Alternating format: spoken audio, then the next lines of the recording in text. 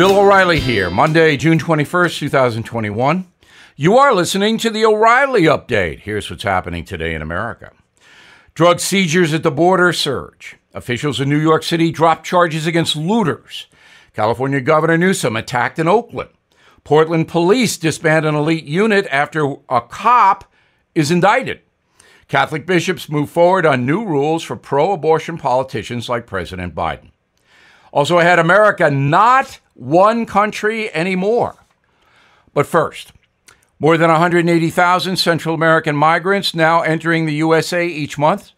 The influx of people also bringing a record number of narcotics into this country, particularly the deadly opioid fentanyl. Border agents confirming the amount of drugs flooding into America is up 300% compared to the same time last year. Thank you, President Biden. Hundreds of people arrested for looting and rioting in New York City during the George Floyd disturbances have had their charges dropped. About 60% of individuals arrested for rampaging across the 5 boroughs will face absolutely no consequences. Violent crime in New York City up 40%. Thank you, District Attorney Cy Vance. A 54-year-old homeless man in California attacked Governor Newsom. The governor was walking to a barbershop in Oakland when he was suddenly approached by the disturbed individual. Police say the man hurled a water bottle at Newsom while screaming profanities. The suspect's family claims he has a long history of mental illness, but California is not going to protect its citizens, and so Mr. Newsom found that out the hard way. Portland, Oregon's Rapid Response Police Team unanimously voted to disband. The unprecedented move by 50 police officers came just 24 hours after a fellow cop was charged with 4th-degree assault for using a baton against a rioter. Portland is a disaster. Democrat Congressman Ted Lieu labeling American Catholic bishops hypocrites after the church announced a new debate that could ban pro-choice politicians from receiving the sacrament of communion. The doctrine would deny leaders like Nancy Pelosi and Joe Biden from taking part in the sacrament. The bishop's order will come this fall. I do not believe there will be a ban. In a moment, America, it's 2 countries today. Right back. Are you looking for your next investment? Bill O'Reilly here. There are 7 reasons to look at the NRIA Real Estate Development Fund. Monthly cash flow payouts of 10% annualized. Bonuses to 21% targeted.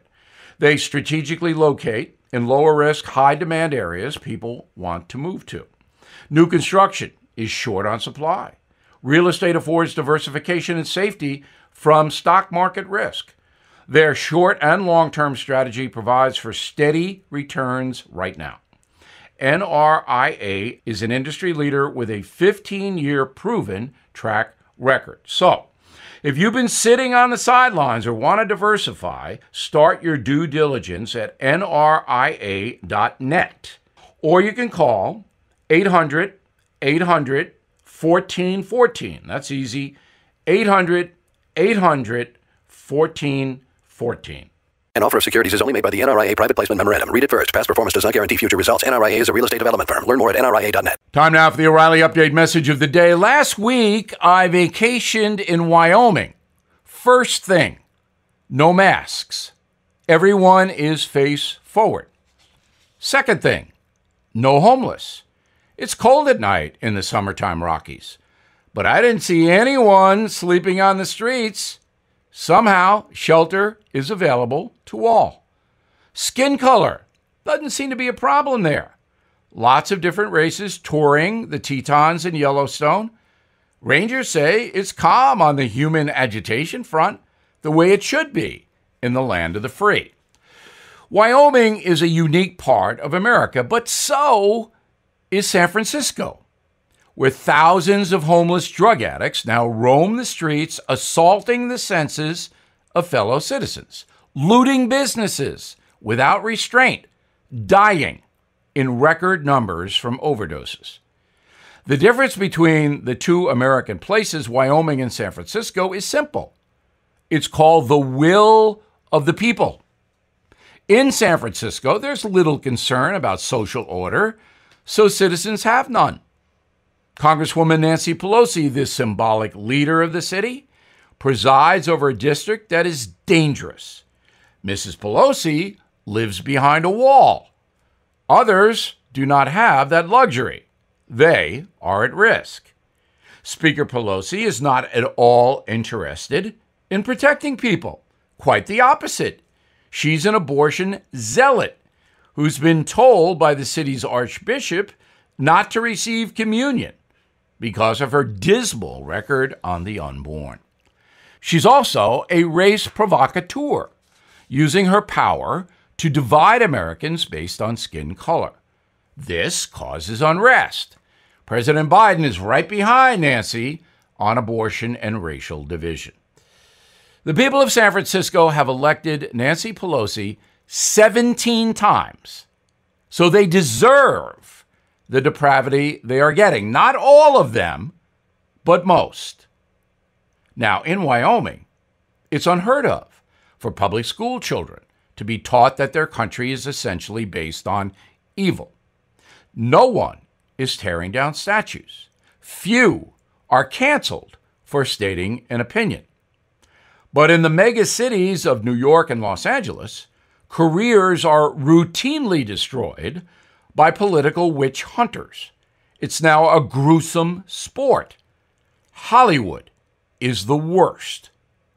In Wyoming, almost every household has firearms, yet the murder rate is one of the lowest in the country. In Chicago, gun restrictions are severe, yet thousands are murdered, most of them African American. Again, it is the will of the people. They elect leaders in Chicago who blame homicide on society, not actual criminals. So there is no longer one America. Now we have fiefdoms like the Middle Ages. King Cuomo in New York has radicalized the state, so street violence is surging. Yet, according to the polls, most Democrats would re-elect him. The bottom line is this. Many citizens simply do not have the will to make America work. Do they?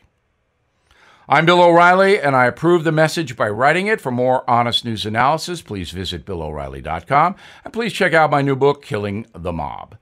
In a moment, something you might not know. To mark 20 years since 9/11, the Tunnel to Towers Foundation is giving 200 mortgage-free homes to America's heroes and their families. What a great gesture. And in a moving tribute, the foundation CEO, Frank Siller, will spend August to September 11th walking from the Pentagon to Shanksville, Pennsylvania, and then on to Ground Zero. Thanks to your support, the Towers of Light are to return to the sky at the Pentagon and the Shanksville memorials. On September 12th, those lost to 9/11 related illness will be honored. And on Veterans Day, those lost to the War on Terror are having their names read aloud. Both events are happening for the first time. So please honor our vow to continue to never forget, to do good, and please act now. Donate $11 a month to Tunnel to Towers at T2T.org. That's T, the number 2, T.org. Now, the O'Reilly Update brings you something you might not know. On this day in 1964, members of the Ku Klux Klan, with the help of local law enforcement, murdered 3 civil rights activists in rural Mississippi. The search for the missing victims would spark a national outrage and spur the biggest voting rights protest in American history. Here's the story. Following the Civil War, the ratification of the 13th, 14th, and 15th Amendments sought to protect former slaves by forbidding states from abusing them based on skin color. So the movement to block black people from the voting booth went underground. Founded in 1865 by a group of Confederate veterans, the Klan rapidly grew from a secret fraternity to a paramilitary force bent on reversing the federal government's policy of Reconstruction. Local chapters were formed throughout the country, especially the South. Members terrorized and sometimes killed anyone promoting equal rights. In the early 1960s, activists set up an interracial team to ride buses into the Deep South to stop the Klan terror and install equal rights for all. These so-called Freedom Riders were viciously attacked. For example, in Alabama, a bus was firebombed, another boarded by KKK members who beat the people inside. 3 years later, Michael Schwerner, Andrew Goodman, and James Chaney were coming back from a trip to Mississippi when Deputy Sheriff Cecil Price, a Klan member, pulled them over for speeding. He held them in custody while other Klan members prepared to kill them. Eventually, the three men were released, but then they were chased down in their car and cornered. They were then shot and buried in shallow graves in Mississippi. The FBI was dispatched to find the killers. Working with local informants, they did eventually find them. But Mississippi refused to prosecute the alleged murderers in state court. So the federal government stepped in and charged 18 men. Just 7 were found guilty. The ordeal is portrayed in the very fine film Mississippi Burning. And that happened on this day. Back after this. Can thieves really steal your home's title? Take it from this thief who stole more than 150 homes and was sentenced to 25 years in prison. That's why you need Home Title Lock. Nobody thinks that I can take their house and borrow against the house. Oh, no, I have title insurance for that. No, it's in my name, or he would have to get some special document. They would call me. Nobody's calling you. After I've stolen the title, borrowed against it, or sold the property, or done whatever I've done with it, it's 60 to 90 days to even figure out that they're the victim of this crime. By that point, you start getting foreclosure notices, and you realize you've got 4 mortgages on your house. Not only that, you don't even own your home anymore. It's not even in your name. Heard enough? Go to HometitleLock.com and register your address to see if you're already a victim, and enter radio for 30 free days of protection. That's code radio at HometitleLock.com. Thank you for listening to the O'Reilly Update. I am Bill O'Reilly. No spin, just facts, and always looking out for you.